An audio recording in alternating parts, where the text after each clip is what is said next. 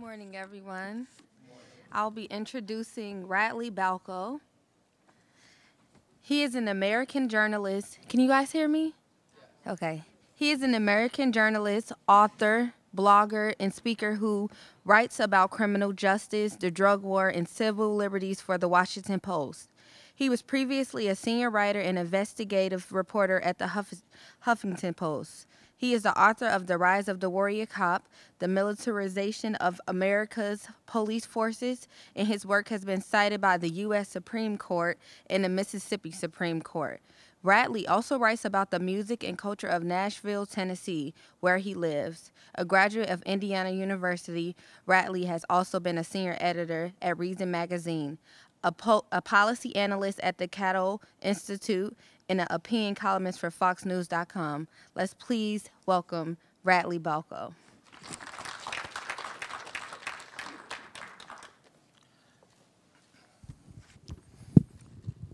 Thank you. So I'm going to talk a little bit about the history of the drug war, and particularly the history of the drug war being concentrated on communities of color in America. In the summer of 1969, the Nixon White House was ramping up a legislative push for its crime bill. One of the central pieces of that bill was what Nixon would later call the war on drugs. The previous year, Nixon had run on a campaign appealing to what he called the silent majority, or the ignored Americans. This, of course, was an era of protest, rioting, civil unrest, and soaring crime rates, admittedly. A more cynical way of categorizing Nixon's campaign, and probably a more accurate one, was this was an effort to make middle-class white people fear black crime. Among the policies that were part of this platform, loose search warrants. These were warrants that Nixon's people wanted police to be able to get that would basically just say, we are looking for evidence of a specific crime. The warrants would not have required any specificity as to location or suspect. Basically, they would say, we're looking for drugs in this neighborhood. We want to be able to search every house on this block. This, of course, is a pretty flagrant violation of the Fourth Amendment. The loose search warrants bore a striking resemblance to the writs of assistance, which were the very reason, pre-revolutionary writs of assistance, which were the very reason why we have a Fourth Amendment in the first place. It included a provision called the no-knock raid. Up until this campaign, police did conduct no-knock raids, but they conducted them they would get a search warrant, they would get to the scene, and then they would, some sort of exigent circumstance, maybe they would hear somebody getting beaten inside the house or see somebody maybe loading a gun through a window, and they would decide that they have to enter without knocking and announcing themselves, and then they would later have to justify it to a judge. What Nixon did was he made this a policy. You could get a no-knock raid before actually executing the warrant, and then execute the warrant without knocking or announcing. This violated about 5 centuries of common law, going back to English common law, and violated a very important principle called the Castle Doctrine, which is this idea that the home should be a place of peace and sanctuary. The Nixon people also included a provision that would have allowed prosecutors to appeal acquittals, which obviously is a pretty blatant violation of the Double Jeopardy Clause in the Constitution. It would have allowed police to administer or demand urine samples, basically on demand after raiding people's homes, to then test them for drugs and then arrest them for possession for the drugs that were allegedly in their bodies. It was a pretty awful, draconian, unconstitutional crime bill. It ran into opposition in the Senate Judiciary Committee from a pretty unlikely source. There was a senator from North Carolina named Sam Ervin, a former segregationist, but who also considered himself a constitutionalist and was appalled by what was in this bill and basically made it his mission to stop the bill from becoming law. So the Nixonites changed their strategy. They'd first imposed these laws on the city of Washington, D.C., which of course is a majority black city, but also a city where the federal government has jurisdiction. 3 years ago, the city of Washington had actually just elected its first independent black mayor. But by switching and imposing these laws on D.C., the Nixon people could push the bills not through the judiciary committees of both houses where there was opposition, but through the D.C. oversight committees. And helpfully, in the House, the D.C. Oversight Committee was chaired by a guy named John McMillan, a representative from, I believe it was South Carolina, who would be an ally. The Nixon people knew he'd be an ally because 3 years ago, shortly after D.C. had elected its black mayor, McMillan congratulated him by having a truck of watermelons delivered to the mayor's residence. The Nixon campaign then ramped up the rhetoric, trying to tie drug use to violent crime and violent crime to the black community. This despite little data to support any of these connections. The media played along willingly. In March of 1970, the New York Times ran an article about how tourists were allegedly too scared to even visit the White House due to crime in the nation's capital. In discussing how some blacks in D.C. had become distrustful of police, author James Batten wrote, quote, "In the slums of Washington, as in the hamlets of South Vietnam, the natives wish to protect fugitives from the authorities." This was in the New York Times. So there was a massive dehumanization campaign of drug offenders, dehumanizations of entire communities of color, forged by the Nixon campaign and also supported pretty willingly by pretty large institutions in the media. The bill did pass, although some of the more egregious constitutional violations were removed, but it was the first indication that the modern drug war, the one that we're still engaged in today, would have a disproportionate impact on communities of color, and not by accident or by happenstance. You're going to hear a lot of statistics today about arrest rates, conviction rates, incarceration rates. You'll hear about how minority communities are destroyed by the use of informants, the ubiquitous use of SWAT teams, and other weapons of drug prohibition. But I think it's important to remember that this was all by design. All along, this was by design. Of course, none of what Nixon did was all that new either. The somewhat less aggressive policy of drug prohibition that had been in place up until Nixon was also passed by demonizing and dehumanizing entire groups of people, whether it was blacks, Chinese immigrants, or Native Americans. Henry Anslinger, the first head of the federal agency that would later become the DEA, didn't even attempt to hide any of this. A quote from Anslinger, "There are 100,000 total marijuana smokers in the US, and most are Negroes, Hispanics, Filipinos, and entertainers. Their satanic music, jazz, and swing result from marijuana use. The marijuana causes white women to seek sexual relations with Negroes, entertainers, and others. Reefer makes darkies think they're as good as white men." So the drug war, of course, had always been rooted in sort of blatant appeals to racism, blatant dehumanization of entire communities. But let's go back to Nixon. Oddly, one of the programs Nixon implemented shortly after taking office was actually working, but it was a program that he didn't want to take credit for.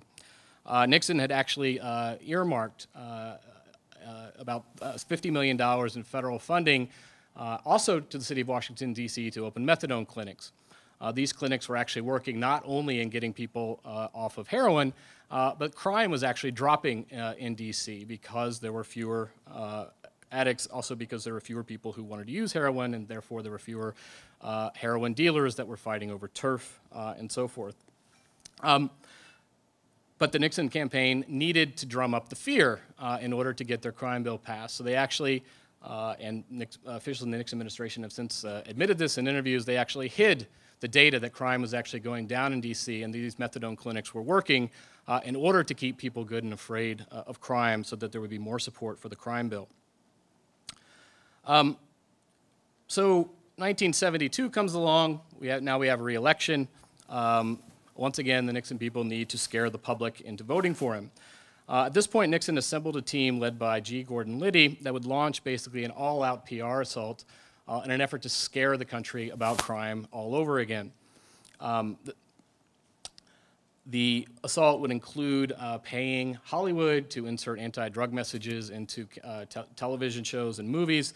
It would also include, however, inviting high-level elite journalists to the White House for sort of closed sessions and strategy sessions on how they could sort of perpetuate a lot of these Nixonian messages about the dangers of drugs in the media. In January of 1972, the New York Times published a report on an epidemic, what it called an epidemic of, quote, heroin babies. This would, of course, be the template for later stories we'd see about crack babies, meth babies, and oxy babies. The Times described in lurid detail a trembling, clenching newborn, a tiny rat of a thing who scratches and claws at its own skin.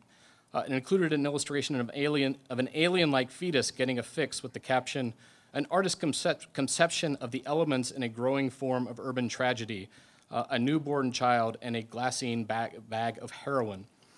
The Times painted mothers, minority mothers in particular, as indifferent, zombified monsters who, quote, "have no joy of motherhood."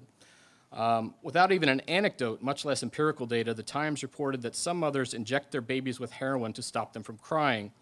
And that, quote, "it is not even uncommon for an addict to sell her children for drug money." Again, they gave no specific examples of this ever happening. Addiction multiplies, the article read. Quote, "Harlem is an area where heroin is legal tender. It pays the painter, plumber, and the police lawyer defending a man on charges of drug possession." Were there any long-term effects of any of heroin babies? Well, the author couldn't say. It was impossible to follow up because the fractured and disorganized nature of, quote, "for example, some areas of Harlem." Here, the liberal New York Times had wrapped, the allegedly liberal New York Times had wrapped drugs, crime, and blacks all up in one terrifying six-page package. And for the Nixon campaign, which was embarked on this dehumanization campaign of drug offenders in this effort to link them to the black community, this was a package wrapped up with a bow. I'll give you one more quote from the article. Quote, "Some of these women are so badly disturbed that their behavior resembles that of the famous motherless monkeys of Dr. Harry Harlow's study." The author then describes how monkeys raised without mothers would sometimes throw the baby against the wall and beat its head on the floor until the staff feared for the infant monkey's life. The propriety of comparing black women addicted to drugs to apes apparently escaped the Times editors. At about the same time, the intellectual conservative movement was growing. A new group of academics on the right were attempting to add some scholarly heft to Nixon's anti-crime policies, particularly those policies aimed at black Americans. Some of what they wrote was pretty shocking. Men like Robert Bork, who would later become Ronald Reagan's nominee to the Supreme Court, Ernest von den Haag, James Q. Wilson, and James Burnham could be found on the pages of Commentary, The Public Interest, and occasionally National Review. They and the magazines that published them would then become enormously influential a decade later during the Reagan administration. Ernest Banfield, a political scientist at the University of Pennsylvania who advised both Richard Nixon and Ronald Reagan, for example, once wrote of America's cities, quote, "So long as the city contains a sizable lower class, nothing can be done about its problems. The lower class individual lives from moment to moment. Impulse governs his behavior. Whatever he cannot consume immediately, he considers valueless." Again, these were people who would later become pretty prominent advisors in the Reagan administration. In 1972, so then Nixon sort of formally declares war on drugs with a speech where he sort of paints himself as Winston Churchill, and he's sort of standing on the beaches sort of storming the beaches of Normandy with the rifle in his hand in order to save the country from the scourge of drugs. Nixon's effective drug czar at the time, Miles Ambrose, described drug users as the very vermin of humanity.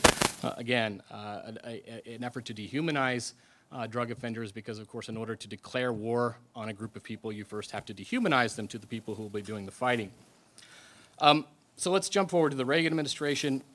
The Reagan administration really ramps up the war on pot and marijuana.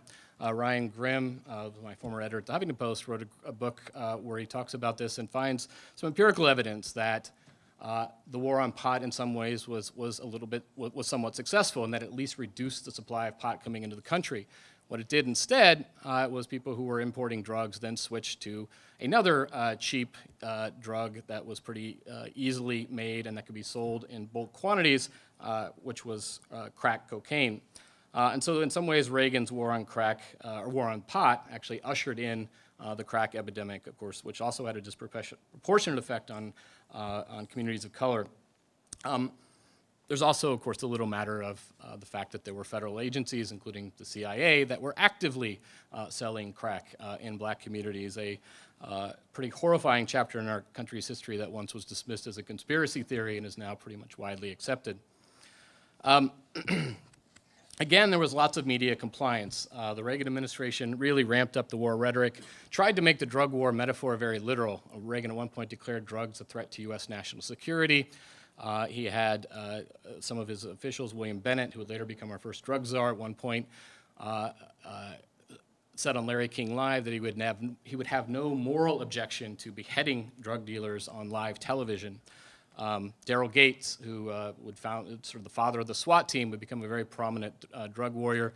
Gates, at one point, also on Larry King Live, it seemed to be where a lot of really bad ideas were tested, said at one point that drug use, not even drug dealing, but drug use was treason, and that drug users should be taken out in the street and shot. This is a policy that he would walk back when his son was arrested for drug possession, twice. Again, the media sort of willingly played along. I don't think that the media is particularly anti-drug so much as they love a good scare story, and so the Reagan administration was regularly feeding the media scare stories, and the media was lapping it up. In 1985, CBS Evening News aired dramatic footage of an alleged cocaine-addicted baby shaking and convulsing. The baby actually was found out later was not addicted to cocaine, but it didn't matter because they were going to do a story about crack babies, and any baby that was shaking and convulsing would do. Other media outlets jumped on.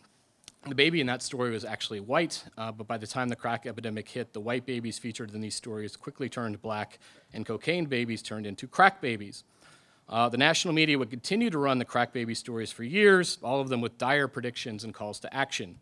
As late as 1991, Time magazine still feared that crack kids, quote, will grow into an unmanageable multitude of disturbed and disruptive youth. There'll be a lost generation.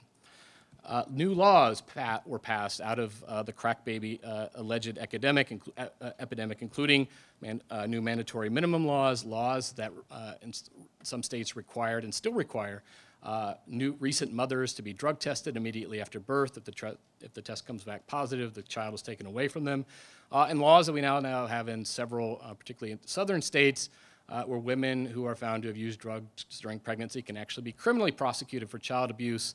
If they have a miscarriage and were also found to have used drugs, they can be actually prosecuted for murder. This has actually happened twice in Mississippi and once in Alabama. And this all stems from these scare stories about crack babies. 2009, a study came out looking back at the crack baby alleged epidemic and found actually that even, one, it was overstated. The number of babies who were born addicted to crack was way overstated and overestimated. But second, even among those who were, it wasn't clear that being born, having a mother using cocaine during pregnancy had that big of a health impact on the child's life. In fact, what the study found was that the most damaging thing about being a crack baby was the fact that you were referred to as a crack baby. And the effect that that could have on these kids' sort of self-esteem and psychology as they grew up. But the scare stories continued. Drug use actually declined in the first part of the 1980s overall, as did overdose deaths. But the Reagan administration really, again, needed to scare up a lot of hype. Again, the media complied. This is one of my favorite articles or sort of editorials on the drug war. This is from Time magazine in 1986. Quote, to a nation that espouses self-reliance, drug dependence has emerged as the dark side of the American character, the price of freedom. It's as if America, so vain and self-consciously fit, has looked upon itself and suddenly seen the hideous, consumptive portrait of Dorian Gray. The country, it seems, is awash with drugs. Fine white powder pours past the border patrol like sand through a sieve. On busy street corners and in urban parks, pushers murmur, crack it up, like some kind of evil incantation bewitching susceptible children and threatening society's sense of order and security. This was actually, I said that was an editorial, that actually was from a straight news article in Time magazine, not from an editorial. Time doesn't run editorials. As I said, drug use was actually down over this period. The hype turned to, of course, public service announcements, Saturday morning cartoons. I have a running feature on the blog of drug war propaganda, and some of my favorites are some of the stuff, the commercials you would see during Saturday morning cartoons. But these, again, were dehumanizing. There was an effort specifically to link drug use to the black community. One of the more pernicious ones, there's a black teenager who's basically trying to entice children into committing drugs. And over the course of the commercial, which is about a minute long, he slowly morphs into a snake and slithers off into the darkness. Between March and October of 1986, NBC ran more than 400 reports about the drug war. When the White House began pushing the idea of mandatory drug tests at the office, Time ran a cover story about why that was a great idea. When the Reagans made their heavy sale for a bigger, bolder drug war, Time magazine put them on the cover. In all, drugs made the cover of Time 5 times in 1986 and 5 times in Newsweek. Then there's the militarization of police, which, like most other drug war problems, it has a disproportionate effect on communities of color. Again, there's media compliance here. So the Reagan administration really kind of ramped up the use of SWAT teams across the country. One, by making surplus military available to police departments across the country, which of course we see today with the 1033 program and with the Department of Homeland Security grants. Reagan administration also created a series of anti-drug grants that were solely tied to drug policing. So if your cops went out and arrested a murder suspect, are you guys hearing me okay? I'm getting a little feedback up here. Okay. So if your police officers go out and arrest a murderer or a rape suspect, there's no federal money tied to that. If you go out and arrest a couple of low-level drug offenders, there is federal money tied to that. In fact, there have been studies breaking down, some local newspapers have done studies breaking out just how much money. In Madison, Wisconsin, there was a study a few years ago that found that each drug arrest brought in about $500 to the local police department. So if you're a local sheriff or police chief, you can imagine how these policies play out on the ground, right? You get all this cool equipment from the Pentagon, so you start a SWAT team with it, because why not? Everyone else is doing it. Now you can keep your SWAT team in reserve and wait for a active shooter or a hostage situation, the kinds of situations where SWAT is appropriate. Or you can start sending your SWAT team now out on drug raids for pretty low-level drug offenses and start generating revenue for your police department, both through these grants and through civil asset forfeiture. And so we see basically an explosion in the number and use of SWAT teams across the country. In the late 70s, there were about 300 SWAT raids per year across the entire United States. By the early 80s, that's up to about 3,000 per year. By 2005, we're looking at 50,000 SWAT deployments per year in the United States. Studies by the ACLU, the criminologist Peter Kraska, local newspapers generally found that these raids are widely disproportionately waged on communities of color, and that about 75 to 80% of them are to serve warrants on people suspected of drug crimes, not to rescue hostages or to stop active shooters. Again, the media played along with this. In 1986, CBS News sent a camera crew along with a SWAT team on a drug raid. The team broke down a door and overtook a suspected crack house. In the following years, this would become sort of a chestnut of local news. It actually you don't see it all that often anymore, but on the local news, pretty much once or twice a week, one of the networks would follow a SWAT team on one of these raids and basically show sort of the middle-class community of America, just how the drug war is being fought on the ground, and there was wide support for it.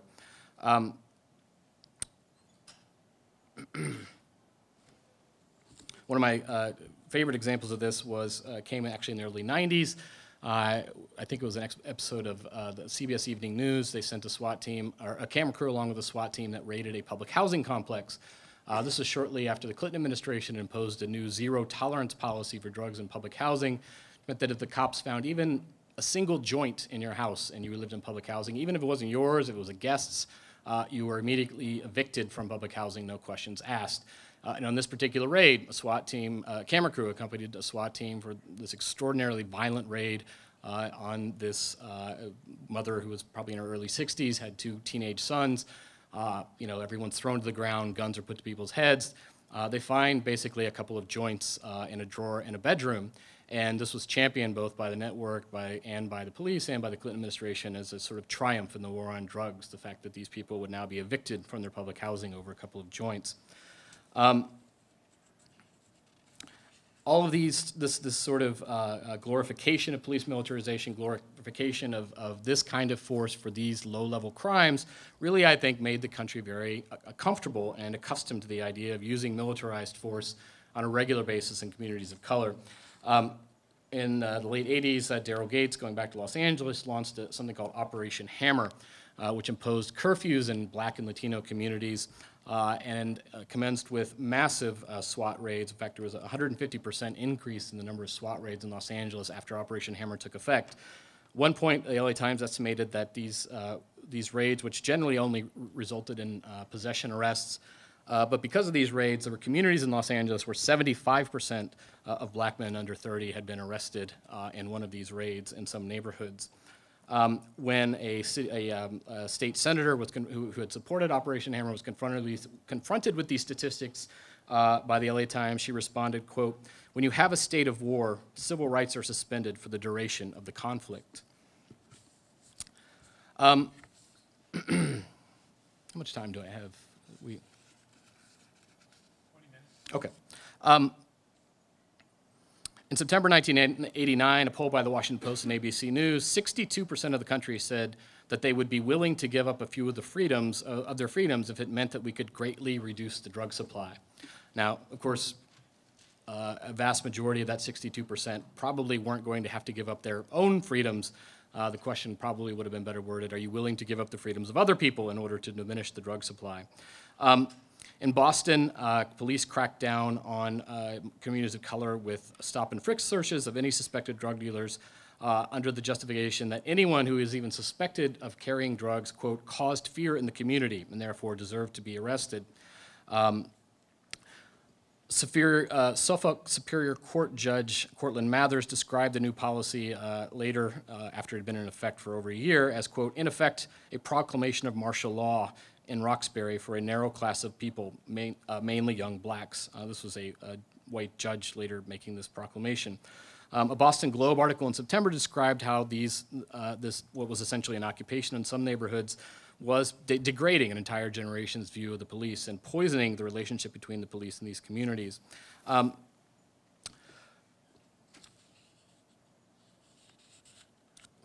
In November 1990, I'll just give you a few other sort of examples. In November 1990, 45 police officers dressed in camouflage and black hoods raided an entire block of homes in North Carolina. They're from the Chapel Hill and Carrboro police departments, the Orange County Sheriff's Department, and the North Carolina State Bureau of Investigation. The raids were called Operation Ready Rock. They went on for 4 hours. According to the subsequent lawsuit, everyone raided and apprehended was black. The astonishing search warrant affidavit condemned an entire street of people. The officer asserted, quote, "We believe there are no innocent people who live on this street, only drug dealers and drug buyers." A judge, incredibly, signed off on this warrant to basically raid an entire street of people. The raids, despite the assertions of the police officer that everybody on this street was guilty, the raids resulted just 13 arrests. 11 of them were for misdemeanor possession. In 1993, when the judge who overheard the subsequent lawsuit, he actually berated the officers in a 3-page statement that he read in front of a crowded courtroom. 5 years later, however, the entire street was raided again in a very similar operation. These sweeps became common.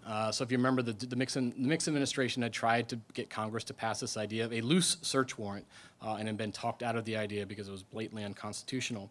So there was never a formal law for loose search warrants, but what we did start to see in the 80s and 90s, and actually it's still done today, are basically a de facto loose search warrant where the police go to the judge and basically get permission to raid entire housing complexes or entire streets or neighborhoods. Blanket warrants, they were called during the Reagan administration, although they wouldn't admit publicly that this is what they were doing. They'd have very military-sounding code names like Operation Pressure Point, Operation Clean Sweep, Operation Sting. In 1987, Ed Meese himself, the Attorney General, went to Philadelphia to personally oversee a sweep on the north side of the community that targeted drug users. At the time, it was the largest such operation in U.S. history. Troops raided block to block, neighborhood to neighborhood, which is a strategy, of course, that self-evidently discriminates if you're predominantly raiding minority neighborhoods. The second phase of Operation Ready Rock, by the way, brought in 106 arrests. Of those, 101 were black and 5 were Latino. So let's jump into the 90s. After the Rodney King meeting in 1991, Mayor Tom Radley asked Warren Christopher to chair a commission looking into excessive force at LAPD. What the commission found was pretty significant and still pretty relevant today. The commission basically found that not only was sort of police officer misconduct and officer brutality pretty rampant, but that it was open, that there was a culture within LAPD that was so militaristic that they didn't even sort of attempt to hide their abuse of force or their sort of contempt for entire communities of people. There was transcripts, they were able to obtain transcripts of radio transmissions where cops said that things that were blatantly and explicitly racist. And you know, the surprising thing the commission found wasn't just that the cops were saying these things to one another, but that they were this was such a part of the culture at LAPD that they were saying them over open radio lines. And the commission also found basically that the drug war, and particularly sort of the rhetoric and language that is used to wage the drug war, condition these cops to see these entire communities basically not as citizens with rights, but as potential criminals. We see this kind of dehumanization of entire communities, of black communities, over and over again. And Peter Kraska, the criminologist who's been studying SWAT teams since basically the late 1980s, in his ethnography, where he sort of embedded himself with a SWAT team in the Midwest, had one police chief in the Midwest tell him, when the soldiers ride in for a SWAT raid, you should see those blacks scatter. That's an exact quote. Former San Jose police chief and militarization critic Joseph McNamara told National Journal in 2000 that a recent SWAT conference he had attended, officers were wearing these very disturbing shirts. This is a direct quote. On the front, there were pictures of SWAT officers dressed in dark uniforms, wearing helmets and holding submachine guns. Below was written, "We don't do drive-by shootings like they do. We stop." Kraska describes also one SWAT commander that he worked with wearing a T-shirt that carried a picture of a burning city with gunship helicopters flying overhead and the caption, quote, "Operation Ghetto Storm." So we see this kind of attitude becomes pervasive within police culture, within police departments. We also see this then start to be played out in actual policies and operations. I'm sure most of you have heard of, are familiar with what happened in Talia, Texas.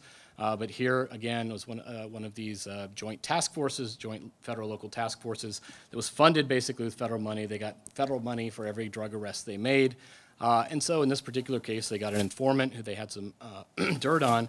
And basically, they gave him a list of 20 people, all of them black, and paid him for each of the names on the list for which he could give them evidence to win a conviction.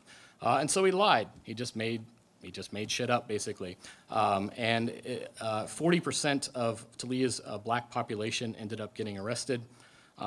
Nearly all of those convictions were later overturned when it was revealed that this informant had basically lied through his teeth. The next year in Hearne, Texas, the same thing happened. Another informant gave bad information. In this case, there were 28 arrests, 27 of them were black. 17 of those convictions were later overturned. At the subsequent lawsuit in Hearne, Texas, bought by a woman named Regina Kelly, there's a great movie called American Violet that's based on what happened in Hearne. I really recommend it. The informant in the case testified, again, that even after Talia, in this case, the local prosecutor had given the informant, again, a list of names, all of them black, and promised to pay him for each of those people that got convicted based on his testimony.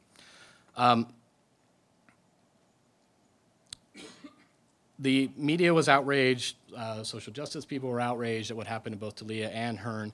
But when I interviewed Kelly, she said this had been happening for 15 years. They just couldn't get anyone to pay attention.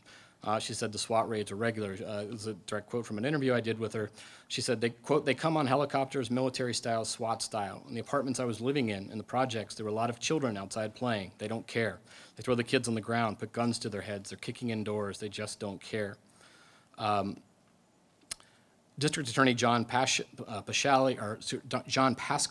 who supplied the list to one of these informants, continued to maintain through the entire incident, in fact maintains today, that it had nothing to do with race. He then sort of gives himself up by referring to the people who had been exonerated in these cases, the innocent people who had been wrongly convicted, quote, "Well, they'll likely reoffend anyway. We don't worry about it too much."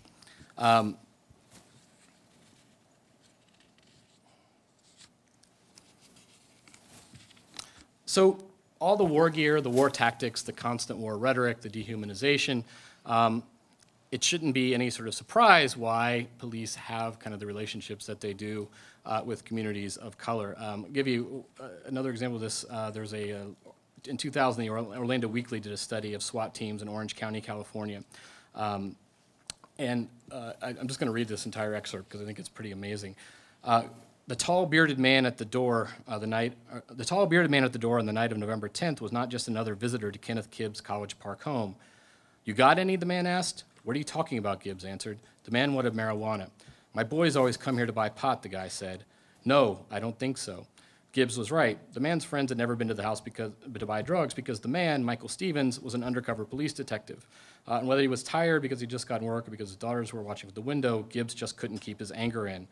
"Don't come around here trying to buy no weed," he yelled at the man. "Can't you see my kids are in here? Get the fuck off my property." "Dude, I'm leaving," the cop said. "I'm not trying to stress you out." "Get off my property, cracker," Gibbs shouted. The slur stung. The man wanted to make it look that way. This is the police officer. "Why do you have to call me that?" he said. "Why do you have to stress me out like that?" What the Orlando paper found basically was that the Orlando police were just sending undercover cops into black neighborhoods just to knock on random doors and ask if they could buy weed. There was no reason to suspect that this guy was selling pot, but they were basically targeting entire neighborhoods. That was in 2000, 15 years ago, right? Fast forward to 2009, 9 years later. The Orlando Police Department the Orlando Sheriff's Department suspects that there's drug activity going on in black-owned barbershops across the city. But they don't have enough evidence to actually get a search warrant, which means they don't have any evidence at all. So what do? They go to the state's local occupational licensing board, and they get a barber inspector to go along with the SWAT teams. And they raid each of these barbershops with the SWAT team. But because they have somebody from the Occupational Licensing Board with them officially, these are just inspections to make sure all these barbers are properly licensed to cut hair. They're just performing them with the SWAT team. 47 people were arrested in these raids. They raided over 12 or 13 barbershops across the city. 47 people were arrested. 44 of them were arrested for barbering without a license.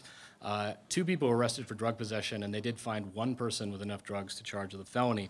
I'd submit that if you raided 13 businesses of any kind in a city the size of Orlando, you would probably get at least that many people possessing drugs. I'm going to wrap up a little bit.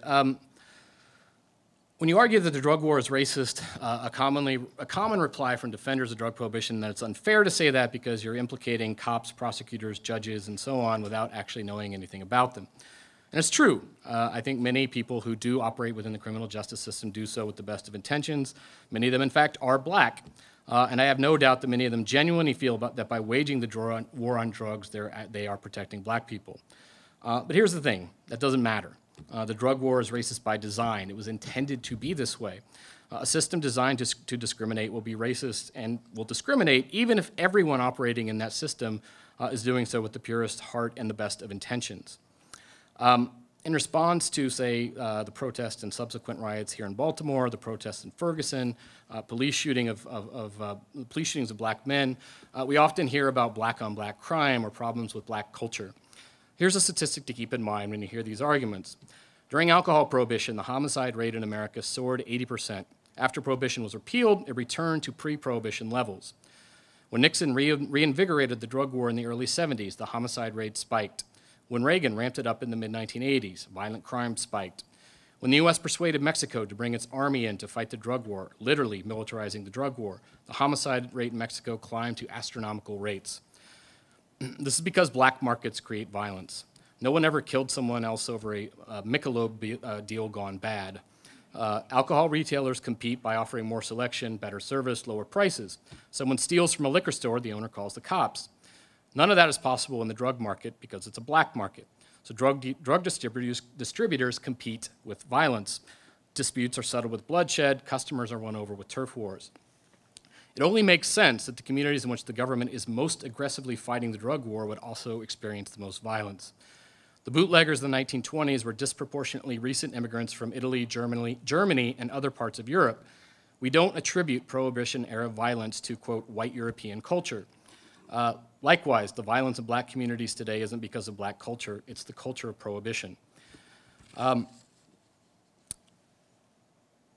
And of all the SWAT raids, the long prison sentences, the abuse of informants, the dehumanization, and the various other direct applications of the drug war, this violence that's created by prohibition, is probably the most destructive and pernicious consequence of all. Here you have the black community in America had just basically been desegregated, or at least sort of legally desegregated, if not in practice desegregated. And the ink had barely dried on those decisions before Nixon then implements this very destructive drug war. There was barely even any time to recover from Jim Crow before now you have all of the perverse incentives of the drug war infiltrating black communities. White America has a long and shameful history of enslaving, subjugating, exploiting, and discriminating against people of color. But the modern drug war, I think, has done something none of those policies ever could, is it created a host of incentives that induce black communities to destroy themselves. I would argue that, with the possible exception of slavery, the modern drug war is the single most destructive policy in American history. That has been exceptionally harmful to black America was no accident. This was always by design. Thank you for inviting me out to speak, and I look forward to the question and answer session.